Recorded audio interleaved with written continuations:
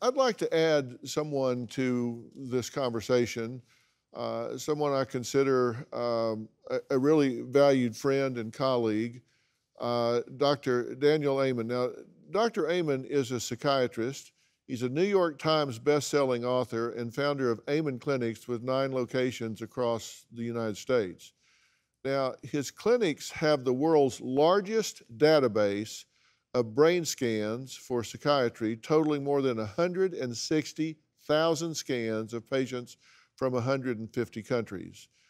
Dr. Amen has a new book, and it's entitled The End of Mental Illness. And it shows how most psychiatric problems are not mental health issues at all, but rather they are brain health issues that steal your mind. He says, get your brain right and your mind will follow. I'm so frustrated, Dr. Amen, that people default to mental illness when they never look at the neurological underpinnings of some of these behaviors. And you say that perhaps more often than not, that's where you should start looking. Most psychiatrists never look at the brain. And that is why stigma lives, because we don't see this as a medical illness, we see it as a moral failing, and that's just wrong. And when I started looking at the brain over 30 years ago, it just upended everything. And what I realized is most psychiatric problems, they're not mental, they're brain. And in this case, you actually did some very sophisticated scans and analysis with Cameron.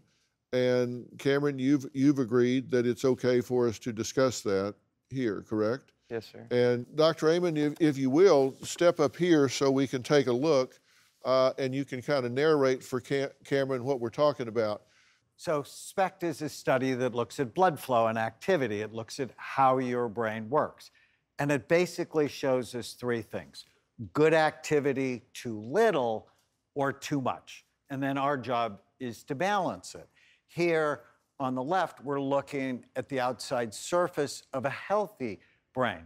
And then this view shows us the most active areas of the brain. And in the cerebellum, in the back bottom part of the brain, it should have the most activity. Let's move on to Cameron. And so, healthy on the left, here's Cameron, and you can see all these holes, crevices, dents, which are a disaster for a young man. Okay, so this is the healthy image here, and that ties to this image for Cameron now, correct? Correct. Okay, and so what are we looking at there? And Cameron, this is very important for you. Yeah. So what we're seeing is the front part of his brain. Can I draw it? Yes. The most important part of your brain, it's the largest part of the human brain, focus, forethought, judgment, impulse control, planning, forethought, learning from the mistakes you make is significantly low in activity and blood flow. Okay. And his left temporal lobe here, underneath your temple, behind your eye, involved in memory, learning, mood stability, temper control, is very damaged. And you can see the left side, which is here, more damaged than the right. So I suspect, and here's the left side of his brain, that the injury was on the left side. Okay, so this is the left here. And it hurt his brain significantly. And then we did the scan twice. Okay, we looked at his brain rest. At rest. Now here it is active. And when he concentrates, it's actually better. And that's good news because those holes, your brain, you don't have holes in your brain. What it's showing is low activity. Okay. And those areas aren't dead, but they're struggling. Yeah. And then when you try to use your brain, it gets better.